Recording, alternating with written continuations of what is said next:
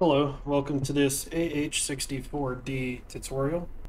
In this video, I will be covering how to utilize the radio for interplane communications, and I will briefly touch on how to utilize it for ground or JTAC communications. So to begin, as you can see in this upper left panel, the AH-64D has a lot of radios. Only one is used for interplane communication, and that is the UHF radio. The VHF and the FM radios are all used for either JTAC or ground communications. To see what we currently have tuned for our radio, we can either look at our in-game voice chat panel up here.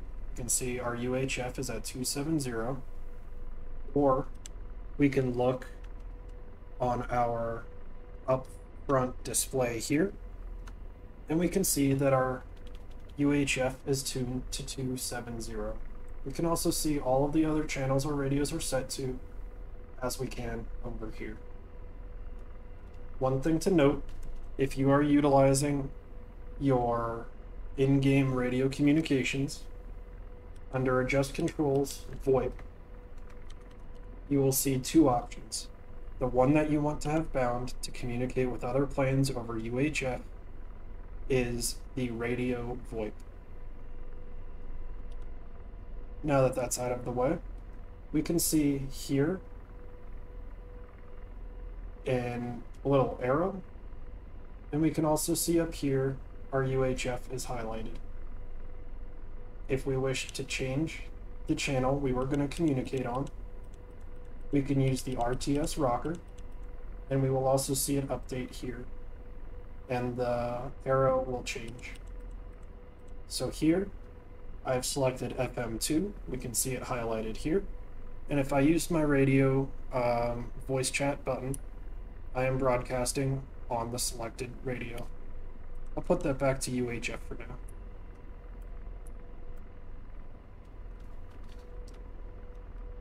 In order to tune our radio, we would go to the COM menu, found by pressing the COM button. We would go to Man for Manual, and we would see all of our radio frequencies here. In order to tune the frequency, we would simply press the frequency button we wish to tune. In this case, I will tune the UHF, so I'll select UHF. And when I do, we will see on the keypad UHF frequency has come up. At this point, I will input the frequency. Let's say I wish to tune to 350. I will type 350.000 and then press enter. Now we can see the UHF frequency is 350 here. We can see it up in our voice chat communications here. And we can also see it up on our upfront display here. You can tune all of the other radios the same exact way. At the time of release of this video, it is not possible to program presets, but those will be coming later on in early access.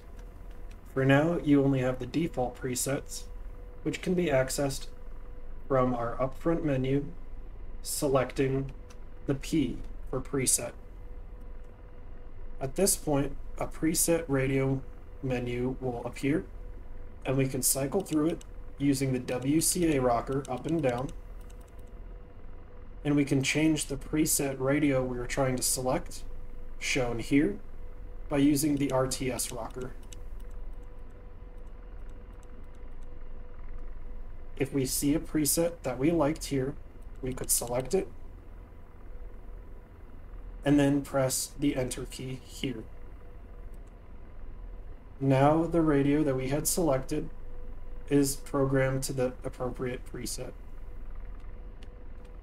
Once again, we cannot at this time make presets of our own, so to manually tune the radio, we would go to our COM page, Manual, select the radio, look at our keypad, and input the frequency.